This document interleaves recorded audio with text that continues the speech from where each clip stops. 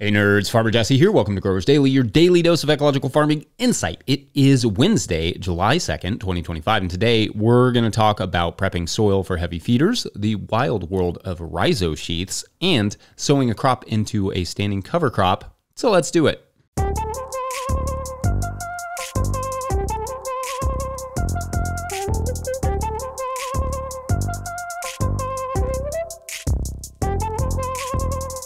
All right, happy July 2nd, everyone. I hope everyone has kicked off their July nicely and their week.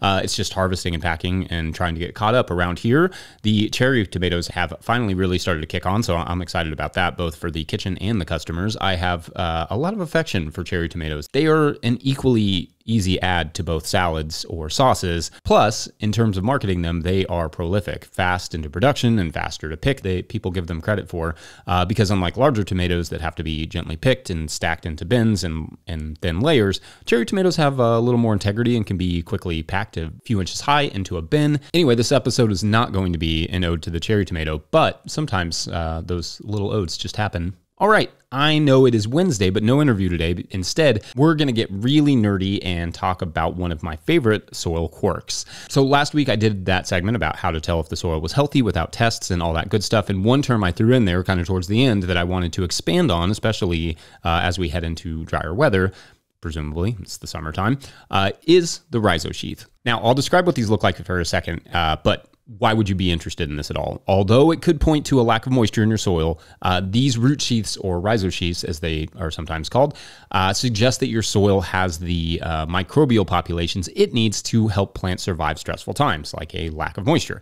In other words, it's a good sign. Now, it doesn't occur on every crop, but folks watching on YouTube will be able to see it. But what it looks like, if you're not watching on YouTube, if you're one of our growing population of listening folks, is that when you pull a specific selection of crops, like beets or in this case, you can see that the roots are covered in a thick sheath, a thick coating of soil. It looks a bit like dreadlocks and is often called dreadlocks, but is really a collection of soil aggregates and particles somewhat affixed to the roots around the plant by microbes and their enzymes and fungi, etc. Wait, you might ask, aren't all roots in the soil covered with soil? Well, yes and no. The sheaths are a specific phenomenon that requires the right populations and varieties of microbes to occur. So in dry soil, if the soil was less healthy, when you pulled that beet plant out or whatever it is, the roots would be relatively clean and white, or the soil could be easily shaken off. In the rhizosheath soil, in the healthy soil, they are thick with soil particles that are firmly attached. Like I said, this doesn't occur on every species, but are generally associated with legumes,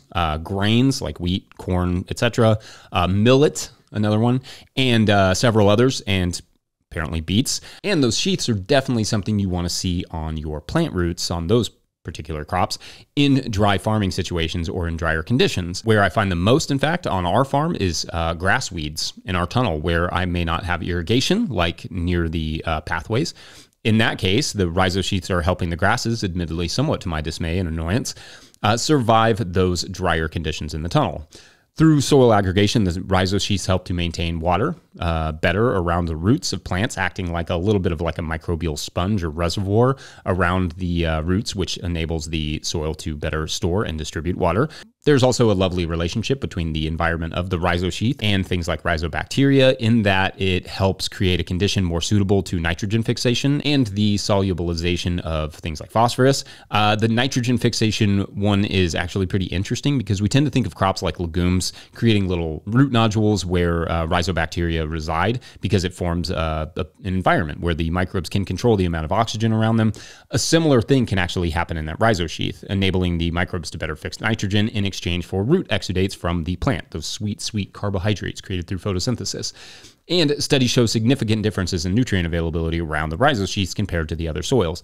Also, there are a lot of different environments created within the rhizosheath, which means that it is suitable for a number of different and complex microbial populations. And on that nutrient availability side of things, quoting one paper on rhizosheaths quote, statistical results showed that on average, the contents of available nitrogen, available phosphorus, and available potassium were 30%, 12%, and 27% higher in rhizosheath soil than in other soils, respectively, end quote. So yeah, they are great for plant available nutrients. Rhizosheaths also help to protect the plant from pathogens, improve soil structure, provide habitat for various microbes, moderate pH, and build soil organic matter, among many other benefits. In effect, if you are seeing rhizosheaths on those crops that I mentioned, that's a good thing. That means you are doing things right. If you are not, however, that can be okay too. Remember, they are most prevalent and at least most visible in drought situations or in dry farming and only on that select group of crops. So they may not be obvious or thick in your context. If your soil is showing those other signs we discussed last week, then you're still good to go, if not finding the rhizosheaths. Keep working on the soil health, compost, cover crops, low disturbance, all those things, and keep an eye out for these fascinating clues hugging your plant roots. Yeah, the soil will hug your roots when you're doing it right. Anyway, I hope that was fun. Let me know what I missed or what I overlooked, soil nerds. One general note that trying to keep these topics from getting so nerdy it's not fun to listen to is a perennial challenge, so always feel free to add more nerdy details in the comment section, especially if I miss something or get something wrong or whatever. Otherwise, let's hear from some of you and take a quick break after that before talking soil prep for heavy feeders. BRB. Hi, my name's Sarah Mast. We are in far west Maryland, and our growing season has been extremely wet and soggy, and everything is running probably close to a month late this year, but we're still gonna get food. We're still gonna be all right.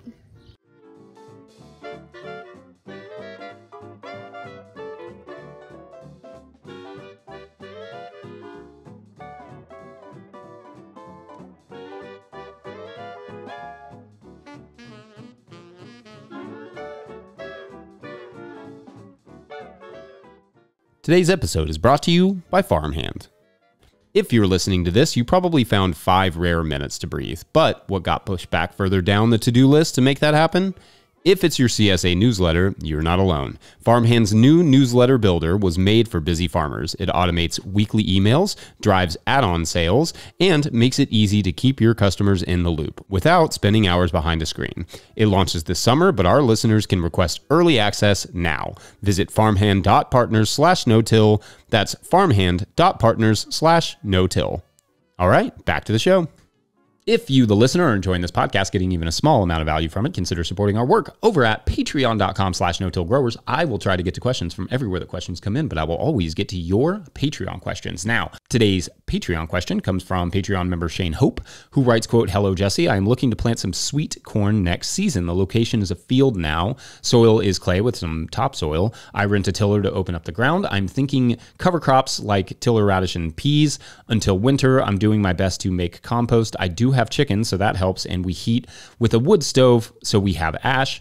I have 2 dead stumps to get out of the way. Is this a good course to prep for next year's corn garden? I know I will need more nitrogen in the spring," end quote. All right, thanks, Shane. Thanks for these questions, and I'm jealous of anyone who gets to spend an entire year prepping for a crop like this. That's awesome.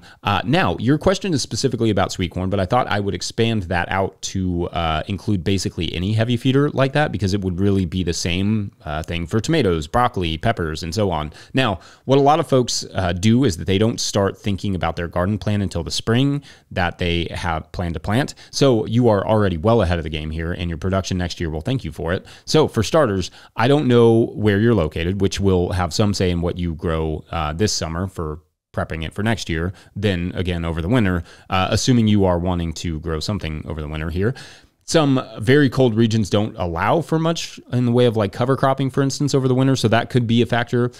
Anyway, you need something to help break up the compaction over the summer, and I wouldn't say the answer is tillage radish. That is a better fall/winter crop. Instead, I might suggest something like millet and sorghum Sudan grass over the summer. Run the chickens over top of that while it's still relatively young, arbitrarily 6 to 10 inches tall-ish, to fertilize it. Running chickens over bare ground is okay, but having plants there already ready to receive the rich manure is a good way to keep that nitrogen where you put it. Effectively, you turn it immediately into plant matter that will later be recycled into the soil. Anyway, sow some summer cover crop, and then follow that with a winter-killed cover crop mix like peas and oats, planted about 3 to 4 weeks before your last last frost. Depending on how fast it warms up there, how cold or snow-packed it gets, and how/if you are able to terminate it, you could also consider just growing a winter hardy cover crop like rye and vetch, which will survive our winters here in Zone 6B, Kentucky. And then we will just kill it in May and then plant summer crops into it by like June. When we had chickens, we would often run chickens over those types of cover crops in late winter as well, like over the rye, before they really get to take off, to give them a little extra nitrogen boost. Now, winter hardy cover crops that are not ready to plant until June might be too late for what you're thinking. Or possibly you could do a succession of sweet corn, one planted into a winter killed cover crop and then another planted into winter hardy cover crops like a month later. Again, much of this will depend on your season and growing climate and goals. Anyway, I think you have the right idea here, Shane. Also, if you can, consider doing a little broad forking if possible before planting the cover crop to break up that clay just a little bit. Also, removing those stumps will likewise leave craters in their wake. So be prepared to either have to fill those with something like, I don't know, some good fill dirt, preferably from a trusted non-contaminated source, preferably from your own farm. Dig a pond, fill it with dirt, whatever. And then you allow that to settle for a little bit. The production on those areas will likely be different from the rest of the bed, at least for a time, but maybe for a long time. So just something to keep in mind. Anyway, I hope that was helpful. We're going to hear a couple more clips from you all from our project from last week. And when we come back, seeding over top of a cover crop before you kill it. Not with sweet corn seed, though. That's too expensive to risk. Or is it? No, it is. Anyway, be right back. Here's our pollinator garden. Right here next to our dahlia patch. Horse riding rink that's been reclaimed by having goats graze on it, cover crops planted, and then raising out meat birds. Cut flower garden on permanent raised beds and compost. We are in Dunkirk, Maryland, Calvert County. I'm Jonathan. I'm a home gardener just outside of Winston-Salem, North Carolina. Overall, gardening season has been really good. All right, so I'm a bit behind on Patreon questions, so I'm taking an extra one today. This one from Meredith Light from Granite Springs Farm, who writes, quote, "We practice thoughtful tillage on almost 3 acres of our outside plots. Sometimes I'd like to do back-to-back cover crops without using tillage. I don't have access to a no-till drill, and usually the area I want to sow is too large to rake aside debris and seed by hand or with the jang. Do you have any experience with sowing into a standing cover crop and then mowing at the appropriate time to kill the existing cover crop, letting the mowed cover crop fall onto the newly sowed cover crop? And then maybe tarp for a bit? I've played with this some, but haven't had good results. I'd love to hear your ideas for back-to-back sowings." Meredith Light, Granite Springs Farm, Zone 8A, Central North Carolina, end quote.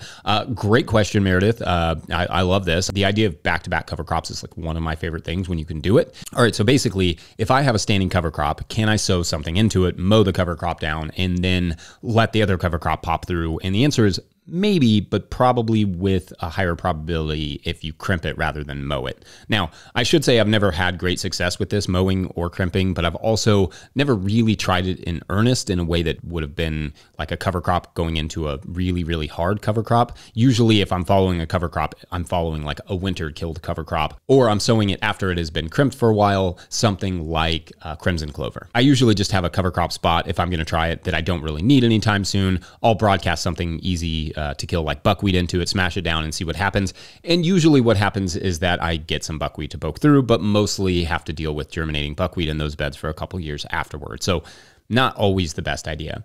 Mowing, if it's a thick cover crop, leaves a pretty thick layer too. It doesn't last for that long, but at least for the first few warm weeks, the soil is completely covered. So most crops will struggle to sneak through that mulch residue. However, my lack of success with it is by and large less to do with your idea not working than the execution on my end. In other words, half attempts yield half results. Just kind of the way it works. It can, however, be done to some extent sowing into a cover crop. My friend Susanna Lane of Salamander Springs in Berea, Kentucky, will smash down a cover crop every season after broadcasting her dry beans into it and yield lovely results. She gets a good stand of beans after that. Also, as you mentioned, people using seed drills will smash and then sow, or smash and sow at the same time, whatever crop they want to plant, to good results, usually on a larger scale. Beyond getting one of those push seeders that come out of Africa that like drill right into thick residue, what I think it would take to have an effective shot at making it work where you broadcast seed into a cover crop stand before you smash it is a few things. One, the seed should at very least be primed. It needs to germinate and grow pretty fast, faster than anything else that might be around it, like other weed seeds. If you can prime it, soak it overnight, preferably in a compost extract, then keep the area moist after sowing, irrigation potentially, or maybe hopefully rain.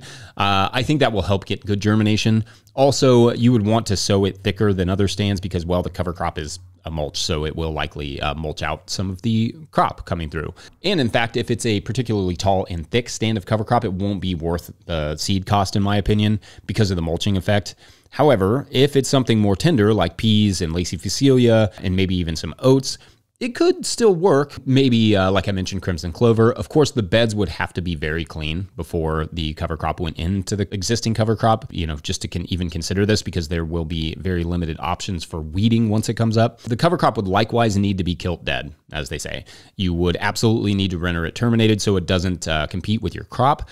Generally speaking, though, there are not many scenarios where I think it's going to be entirely worth it to broadcast seeds into a standing cover crop without, like you said, raking the material off. If you're not planting like a cash crop or something, you want to play around with it, I don't see any major issues with that. It's a fun idea, and if all things go wrong, it sounds like you have a tarp that you could just tarp whatever comes up that is in your way. But to me, it's perhaps easier and perhaps safer to kill the cover crop first, possibly with the tarp to help prevent other weeds from coming through, and then go forward with the planting in whatever way makes sense for that crop, which may mean raking off the residue. Anyway, maybe there are others who have experience with something like that and they would like to share.